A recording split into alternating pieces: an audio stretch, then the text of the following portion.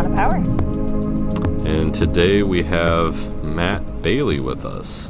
What's Hello, going Matt. on? Hey, Matt. Howdy. Thank you for joining us today. I am happy to be here. We are really excited to jump in and learn all things film with you. But first, I just want to get to know you on a fun level, too, a little bit. So one question for you is, what is a fun, interesting, talent that you might have that others, might be very aware of, or maybe nobody actually knows about? I was at the pool the other day with my kids and realized that I still do this thing that I've never seen anybody else do except my dad, which is I can hold water in between my hands and then lift it out of the water and shoot it, usually at my son. For no reason at all. Just, you can sort of splash through your fist. Mm-hmm. Well, for some reason, I can interlock my fingers, lift the water out of the water, and hold it for long periods of time, carry it around like ammo, and then fire it at bystanders' faces. I love that. Completely worthless talent. But so fun. I'm sure your kids have fun with it, too. He just gets frustrated when he tries to do it, and he's like, Dad, how do you do that? You'll know when you're an adult. It's okay. One day I will pass it down, son. Phenomenal. So, Matt, since you're an actor/writer, right? Is that correct? Okay. Yeah. We'll start with acting. How did you get started in acting? I literally took a course in college called Acting 101 and was enjoying myself and doing a lot of scene work and monologues and stuff. And my TA, my section sort of professor, asked me what my major was, and I was still undecided. And he was like, "Have you ever thought about auditioning for the theater program?" And I thought, interesting. No, I have not. And so I sort of got my stuff together and auditioned at the end of the year, and I didn't get in. And I was the first alternate in a class of I think it was 12 or 15 or something like that. And I was the next person who did not get in. Mm. And so I spent the next couple of weeks or months sort of thinking about what I wanted to do next. And then I just came to this realization that I was like, you know what? Screw that. And I sort of doubled down and finished all my other coursework and re-auditioned the next year to get in.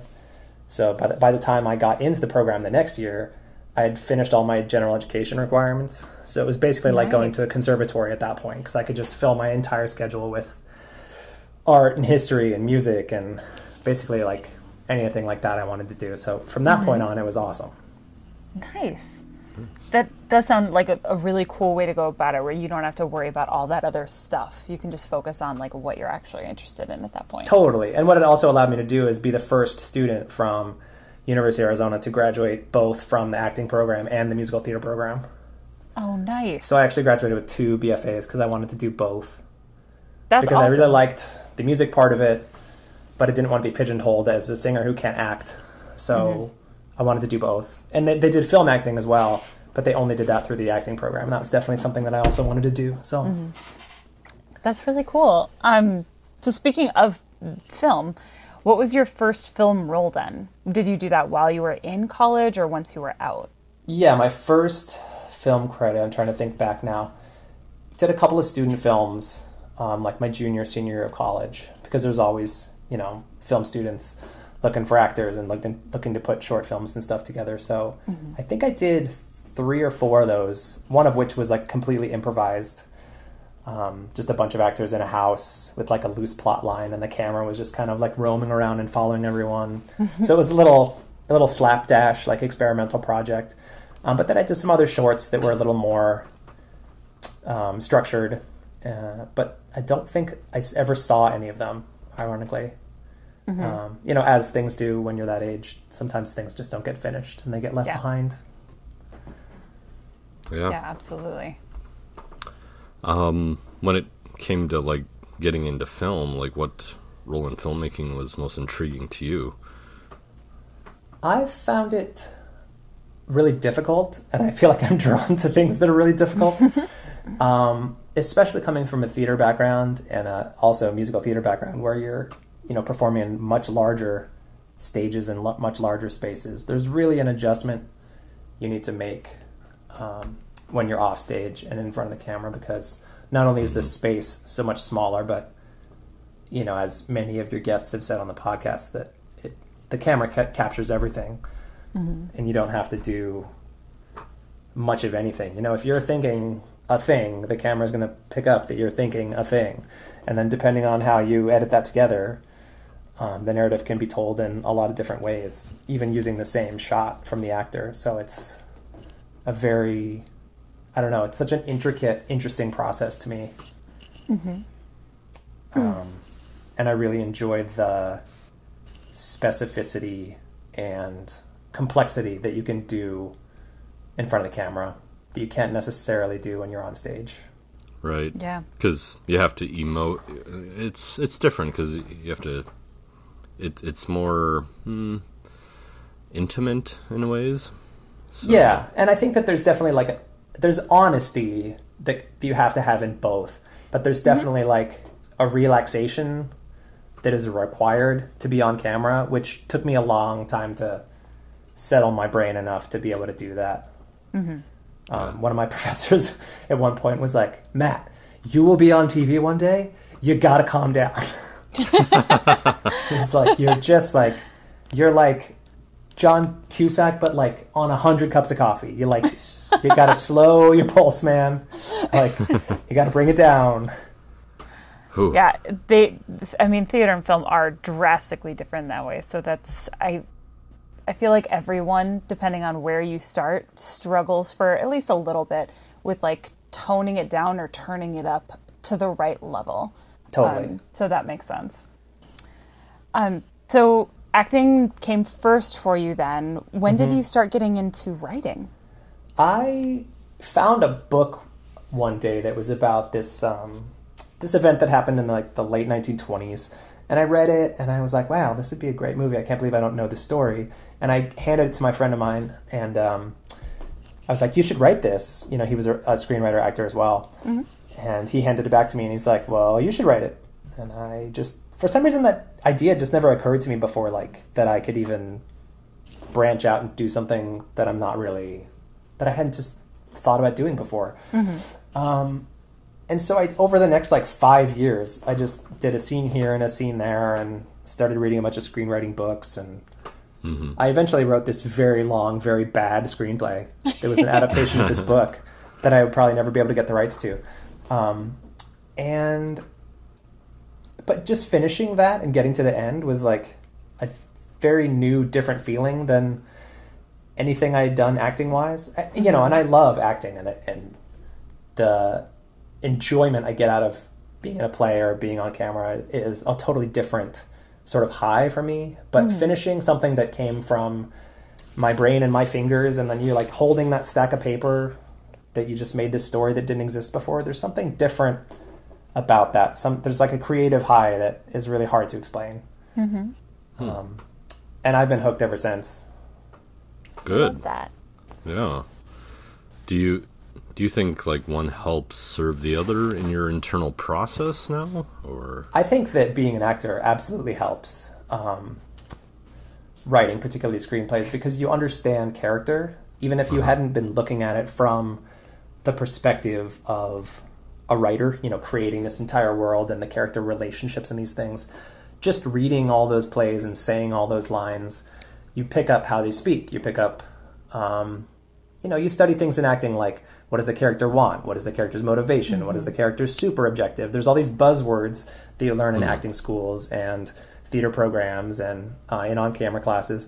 And then when you start studying screenwriting, you have all these words like structure, and the 3-act structure, and 5-act structure, and the inciting incident, and the midpoint. And you start to realize that like a lot of these things are the same.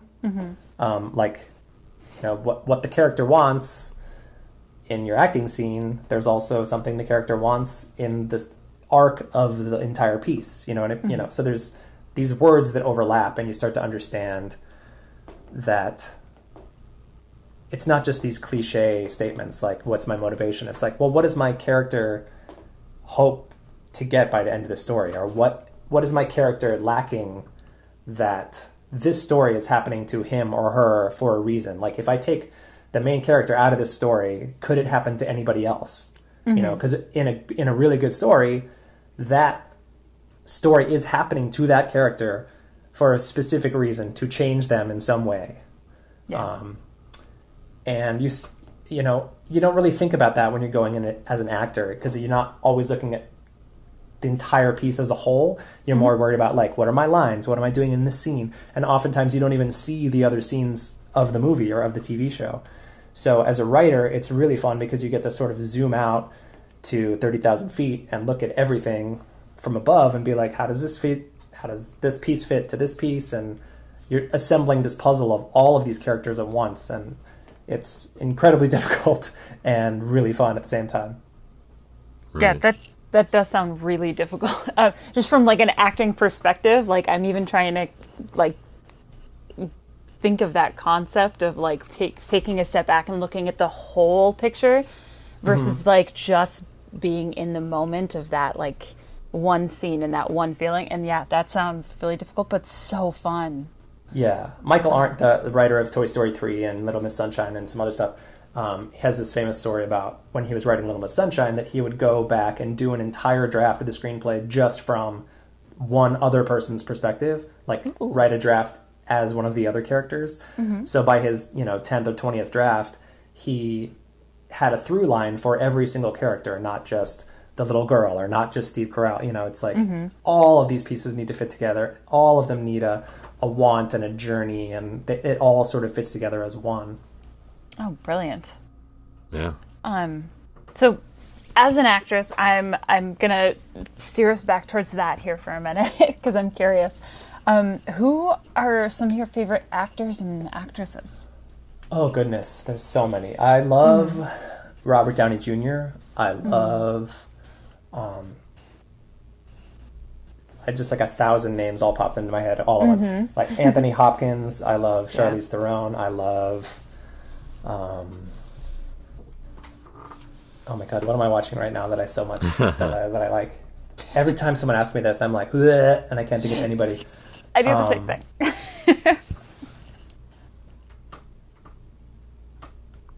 I'm totally drawing a blank. It's so embarrassing for an actor. Oh gosh, no, not at all. What are you watching right now? I just started watching Hit and Run on Netflix that just came out. Ooh, I've just seen the pilot. That's really fun. nice. I don't think I've heard of that one. Sounds familiar. Elizabeth Moss. We just finished watching Handmaid's Tale. What they're asking Elizabeth Moss to do in every episode of that show is just like, she is remarkable. Yeah. If you've had to do, vulnerable scenes right in front of the camera, there's a camera like in your nose, and you have to, you're having a mental breakdown essentially. I feel like she's doing this in every single episode, and I just want to like hug her because, it's such a brutal show on her, the journey that she has to go through. She's so good at it. She's so good. Fun fact, she actually directed I don't remember if it's like a lot of the last season or if it's just a couple specific episodes, but she did direct herself, directed everyone, but specifically like, on top of having to, have those moments and be that vulnerable, she directed it too, which is mind-blowing to me. She's a master. Yeah. I love Robin Wright. I love Brad Pitt. I love... there's so many good people working right now, and the TV has been so good lately that I almost feel overwhelmed with like everything that I see it's such a high level of talent right now. Yeah. Dustin Hoffman, Gene Hackman, a lot of the like classic stars. Jack Nicholson. The people who, there's just an intelligence and a vulnerability that so many of those stars have, that it's not an accident that they became who they became. Like Robert Downey Jr., just watching him, I feel like he's just battling to keep up with his mind in every role. He just like, he's thinking so fast, and yeah, he seems like he's always one one step ahead of everyone else, Yeah. Yeah. It just comes through in every character. Have you it's seen? just fascinating to watch. Yeah. Have you seen The Invisible Man with Elizabeth Moss? Yeah. Okay. That so you movie. know. That's Another like one the where same it thing. just- It's just like, yeah. Rarely is there a word spoken too. So. What's when it comes to like writing and acting, like what's your favorite thing about those processes and why? With acting, I think it is trying to figure out the bigger picture. How does this character fit into the bigger picture of this story? Which is, I teach acting classes every once in a while, and it's one of the things that I think actors overlook sometimes, because it becomes a lot about like, what am I doing? What am I saying? What do I want in this scene? And it the moment before, but it kind of stops there, and there's not that sort of step back and look at the bigger picture. How does this scene fit into the whole of the story? And it's hard to do because a lot of times you're just giving, 2 pages, 3 pages, 5 pages of sides, and you don't even really understand how that scene fits into the rest of the film. But when you think about it from the casting director side of it, what they're watching is you playing this character, and they already know the whole story. They've either written the story or they're directing the story, so they know everything else that's happening around you. And if you don't fit, if what you're doing in your acting performance isn't fitting the story that they, are trying to tell, it misfires. You could be a great actor, but you could be telling the wrong story in your audition. Right.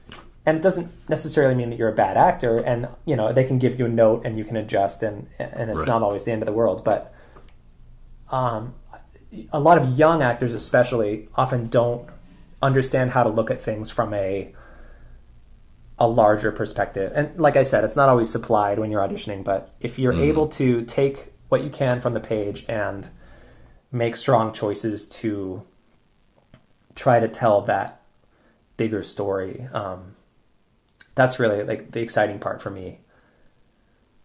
When I'm acting, when I'm writing, it's a little bit of the same thing, but it's a matter of trying to fit all those puzzle pieces together. It's easy to write a 2 or 3 page scene. It's really hard to write 40 of those scenes that all tell a cohesive, engaging story without boring the reader or worse, confusing the reader. Because I don't think I've ever seen a bad script make a good movie. I don't think that that's a thing. It can be edited into something completely different, but rarely does a bad script recover from being a bad script. Yeah, that's a really good point. So looking sort of back from when you started to where you are now, have you progressed in your career just overall, whether acting or as a writer in general, as you may be expected? I think my journey has been surprising. Like, I didn't really, overall, I feel like I would have ended up being in the arts anyway, in some fashion, somewhere, just because I didn't like anything else. And when I was studying those things in school, I could do them, but I would only be so interested in them that I'd get bad grades, or I wouldn't finish the assignment, or it just never kept my interest. But the things that I was interested in, I was all in. And I have this like insatiable curiosity for. So when I do something, I, dive headlong into it. And I think that actually, I mean, that helps in any business, but particularly in the acting business, that's so hard to open doors, and, you're always looking for the next job and all of those, stereotypical things that come along with the acting career. It's really hard. And writing is the same way. There's more professional NFL players than there are working screenwriters in the United States. That's just a fact. Wow. Yeah. These are hard things to get into. Yeah. So if you don't have that insatiable drive, this hunger to keep going. It's just too hard. And there's that, people always say, if you can do anything else, instead do that, which I think is a total crock. I think it has more to do with, if you can do anything else and that makes you happy, that's the important part. If you are happy doing other things, then absolutely go do something else. But if you are only happy being in the arts, if you are only happy creating things, how dare someone tell you to go do something else? So I really, it rubs me the wrong way when people say, you go to these forums or these chat rooms or these master classes and people are like, if you can do anything else with your life, go do that. They leave the part out about being happy, which is the whole point of being on the planet, I think. So, right. Going back to your question, has it unfolded how I sort of saw it? No, I don't think so. I just sort of, one thing led to another. I did a whole lot of theater and musicals, and that sort of led me to, I did some national tours. I did some Broadway, and then I was like, I want to do more on camera, because the theater world and the on-camera world, at least in New York, have very little overlap. I mean, it's 5% of people do both. Yeah. And I was like, how do I get to be that part of that 5%? So I busted my butt and got into class again and got on camera, and I worked my butt off trying to get into TV. And I started to get some TV shows, and I did, I worked with HBO, and I worked with Amazon Prime, and I worked with Netflix, and I worked with a bunch of, people that I was really hoping to get on board with. And in the middle of that, I started writing, and now I'm sort of on the path doing that, of trying to open doors with my writing and trying to write better and better things each time. And so while it seems like I'm sort of jumping all over the place, to me it's been sort of a cohesive train all heading in one direction of just what's the next thing I'm going to create? Yeah. So while it's been unexpected, I also feel like it's been a little inevitable. Yeah. And now that I have kids, I'm not looking to do 8 shows a week, right, show after show, because I want to spend the summers with my kids. I don't want to spend every night in the theater, as much as I love doing theater, don't get me wrong, but yeah. So how did that happen? How'd you end up here in Minnesota? What? Well, my son was born in New York, and I was still doing a little bit of TV, a little bit of theater, but having kids in New York is just a whole nother ball of wax. It's, a space aside, just carrying the strollers up the stairs and the subways. I feel like people start looking at you differently when you're pushing the stroller down the street, and they're like, you're taking up a lot of space, man. Sad. That's just what's going on in my head. That's not what people are very nice in New York when they want to be. It sounds like I'm talking crap about New York. I love New York so much. But I honestly, since I came out here with my family, I have not missed it for a day. And oh, wow. I'm the sort of person that I'm going to figure out how to be happy wherever I am. And if that means I spend more time writing instead of booking TV shows, that's what I'm going to do, because if I don't spend this creative energy that I have each day, I get very cranky. And so it just has to come out somehow. And writing has been the thing that I've latched on to satisfy that itch. Yeah. Well, because there are acting opportunities here, and they come up usually not in the middle of winter. But writing you can do all the time. You just need a keyboard or a pen, Yeah. Yeah. And we've both saw your film Only Dance Can Save Us. Yes. Oh, nice. Which was excellent. Kind of rolling off of that, of all the roles you've played in the past, what have been your favorites? I liked playing that role a lot. It was, when I got the sides, it was that scene near the end of the movie when he's sort of talking about, it's a scene where he's sort of apologizing for the sins of his father.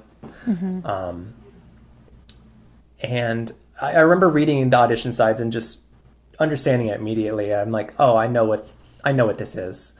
And that's like I said, that's an exciting moment as an actor when you feel like not only you understand exactly what's on the page, but that you feel like you've had enough experience in your life to be able to pull that off convincingly. Right. And so playing that role was a lot of fun. There's been a lot of roles that I've really enjoyed. You know, one of my first big jobs was doing Boardwalk Empire, and you show up. What? Hang on. What? What? Oh yeah. You go last season of Boardwalk Empire. You can. Which there's a episode? Very fiery episode where there's a lot going on. You can spot me in there. But just being on set and like feeling so much joy and so much pressure at the same time, and then just walking onto set, the set that I watched on TV, you know, that I was familiar with. It was the first job that I did that I had watched and that I had really wanted to be on. Like, this is a dream show to be on, and to walk out there with, you know, Michael Shannon and Shay and Stephen Graham and all these guys, and just like standing in the same room with them, I was like, holy hell, don't mess this up, you know. And it was nerve-wracking, and it was amazing, and it was too short, and you know, we shot a couple of days, and now I'm on film forever in that show, and it was such an exciting, terrifying moment, but also like a first step towards sort of a bigger arena that I wanted to play in. Mm-hmm. So sounds exhilarating. It was really an amazing experience. It sounds like it. That's phenomenal. And it's funny because if that had happened to me now, I have more experience being in high pressure situations like that, and I feel like there are definitely some things I would have done differently, and some people I would have wanted to talk to more, and I would have been a little more, not outspoken on set, but there's definitely some, I would have tried to make a few more connections in that room, but I was just so dumbfounded and like happy to be there that I just like sat in my room watching the World Cup soccer game, just like waiting for them to knock on my door and be like, we're ready. So I have a lot of great memories from that. That was a lot of fun. No kidding. Well, that sort of leads me to wonder, you know, you've been on big sets like that. What are some films or maybe even TV shows that have really been the most inspiring or influential for you up to this point? I mean, watching Lost when it first aired, you know, you got one episode a week and everyone was at the water cooler talking about it. Like, that's just not an experience that I think we're going to be able to have again. Just with all the streamers, and there's so much content now that nothing's really even that big anymore, because everyone is so scattered watching all kinds of different stuff. And Game of Thrones, I guess, was like popular, but there was a whole percentage of the population that just doesn't have interest in dragons and fantasy and stuff. But there was something about watching Lost that it was like, it felt like every single person in the world was like following Jack and following, you know, wondering what was going to happen with the hatch, and that was just so exciting and such good writing. So that, you know, and then like I remember going back and watching all of Boardwalk Empire again, and it being a period, very expensive show. You just wonder like how many of those are they still going to make? Because it's just such a risk to spend that much money doing something. Right. And while companies like Netflix have seemingly endless bankrolls, it seems like it's more about making 20 shows for, you know, 100 million rather than one show for 500 million. You know what I'm trying to say? Yeah. So it's just, you know, the future of streaming is so unknown. But we'll definitely never have another show like Friends. We'll never have another show like Lost. We'll never have a show like, or even, you know, stuff from the 50s and 60s where everyone was watching 3 channels. So, you know, Lost was like one of those shows for me. Understandable. Yeah. Yeah, I stopped watching after Michelle Rodriguez's character died. So And that's the thing, is like people love these characters so much, and then like they would just knock somebody off, and everyone was like, "What? yeah, How dare you?" it's like I can't believe that's not how Penny's she boat. went. Yeah, it was like, come on. And all the Hollywood politics too at that time. It was just kind of interesting because everyone was into it, right? Like you said. So, is there really something you want to do now more than ever? Now that you kind of have your hands in both like acting and writing, so like, is there something you'd like to do there, or both?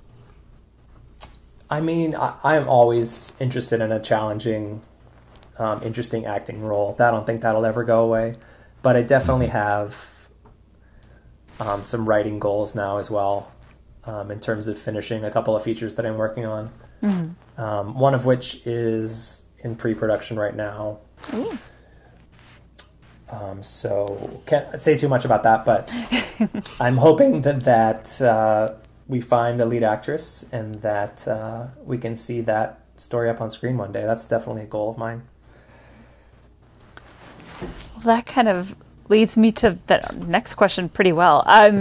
So outside of what you can't say, what is next for you? Like what's your next big thing? There is a script called Lineage that is about an author who goes home to look for her missing mother and discovers a lot more than she bargained for. That is currently casting right now, and it is a feature shooting in upstate New York. That is very exciting.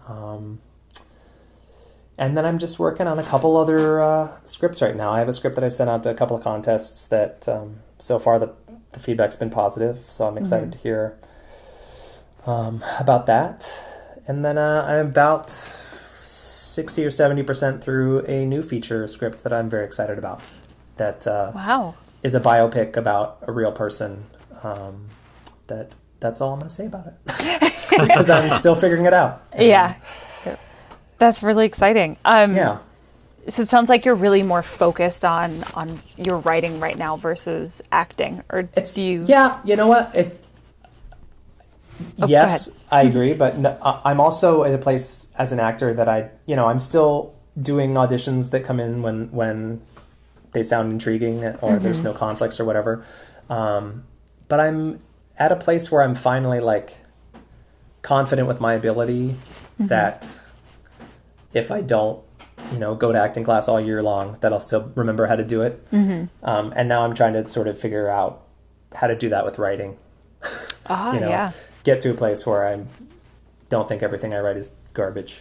That's part of the creative part process. of the learning process, right? Oh boy. Yeah. Writing. So yes, I am goodness. at the point in my acting where I feel like I'm not hot garbage all the time. So Well, that's step good. in the right direction, That's right? good. Yeah. Yes.